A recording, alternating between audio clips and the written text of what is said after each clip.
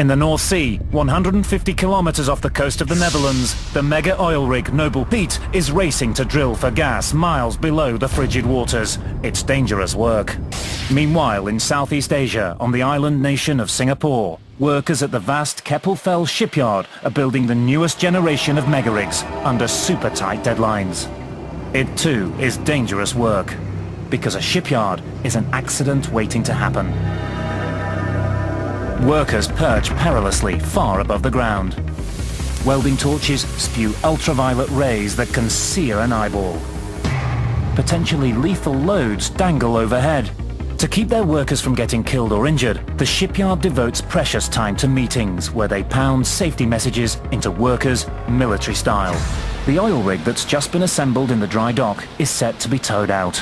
It needs to be moved to a wharf a few hundred meters away, where workers will spend 6 months finishing it. But there's a problem. This rig is one of 3 mega rigs waiting to leave the dry dock. 2 other rigs are blocking it.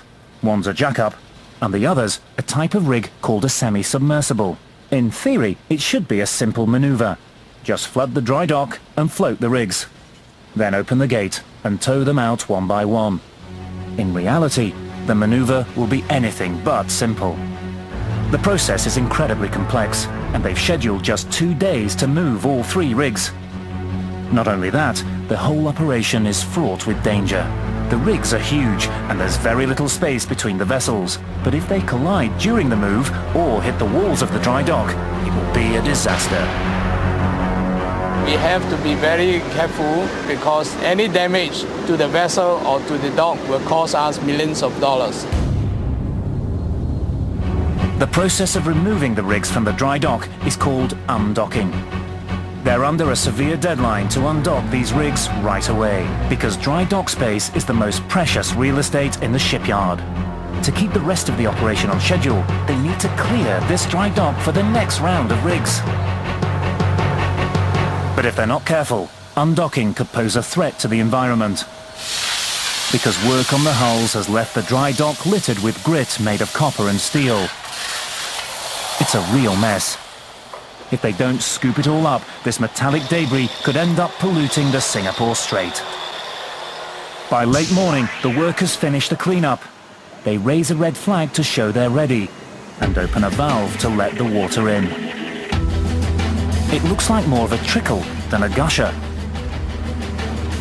At this rate, it will take all night to fill the dry dock, and the clock is ticking. By the next morning, the water level inside the dry dock has reached only 21 feet. Not high enough.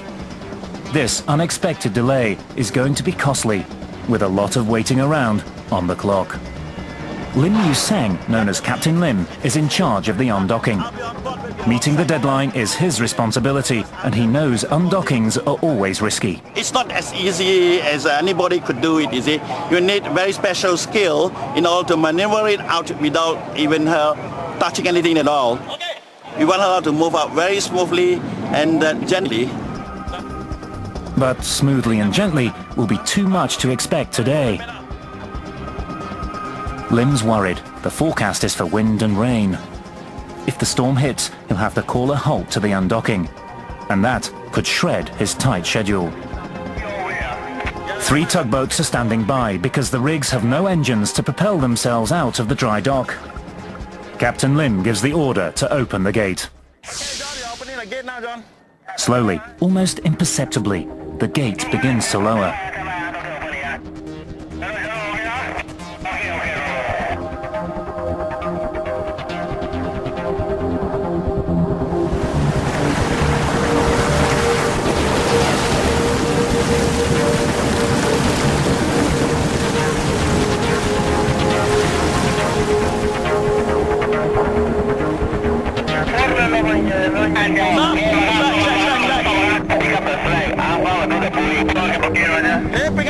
Finally, the tugs start towing, and the huge semi-submersible rig begins creeping toward open water.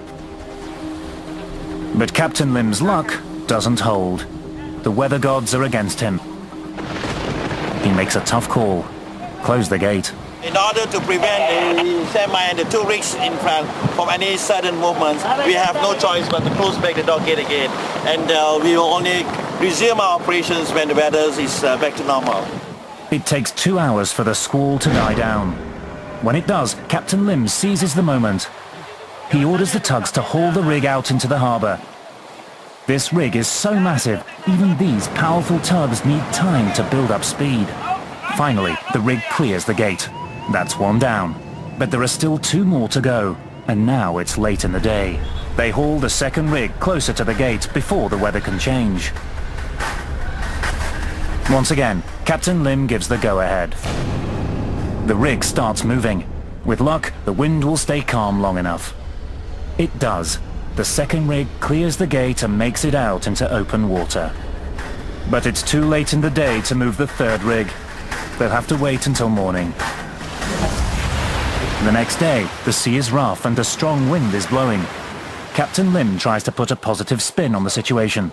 Everything is going very smoothly except for the weather is a bit rough this morning. He knows that he's behind schedule. He can't delay any longer. In spite of the wind, he gives the go-ahead for the gate to be opened. Then the tugs haul the rig toward its new home at the wharf, where Captain Lim hurries to guide it in. It's a tight squeeze. Another 1 meter, be okay? The rig finally docks. Now it will need to stand on its own 3 legs while it's being completed. But the jack-up system has never been tested. If it fails, it will be a major setback. The 36 jacking motors are started. For the first time ever, this jack-up rises out of the water. The rig passes the test, but it's still not home free. It will take another 6 months of grueling work to finish construction. After more than 2 hair-raising days, Captain Lim can breathe easy. He has moved all 3 rigs. The dry dock is ready for its next job. In spite of some close calls, he's kept his rig safe and the production line moving. But in the North Sea, however, the Noble Pete's mission is about to grind to a screeching halt.